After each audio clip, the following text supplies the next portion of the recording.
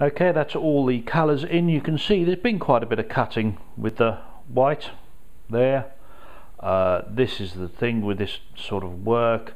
If you were continuing to do this, say you were doing over 100 feet of this pattern, eventually you might just move these further out slightly there, or some might need to move in, but they were not that precious about this sort of work, about being as neat as we think we need to be now.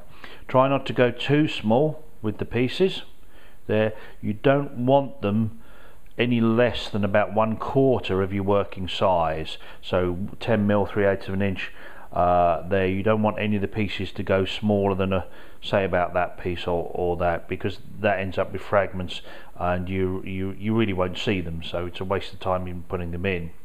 Now these edges here are just dead space. They're nothing. They're just sort of if you took this mosaic or something, the strands that you could grab hold of and pick up, this would just be daylight round the pattern there. So you can fill these in any way you like.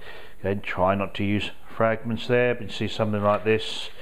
Now I could do that, and I could see, well, I've got space for a triangle there, and then if we cut this, there's another triangle in there. That one is just big enough to use. That can go in there.